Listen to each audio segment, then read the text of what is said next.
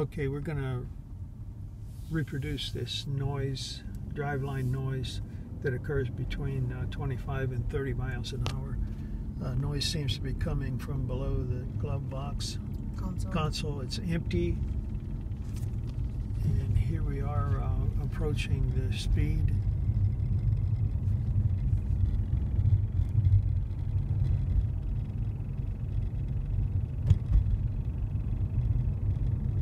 You can hear the noise, and as we approach 30 miles an hour, the noise seems to, doesn't totally go away, but it gets less. And while we're in that range,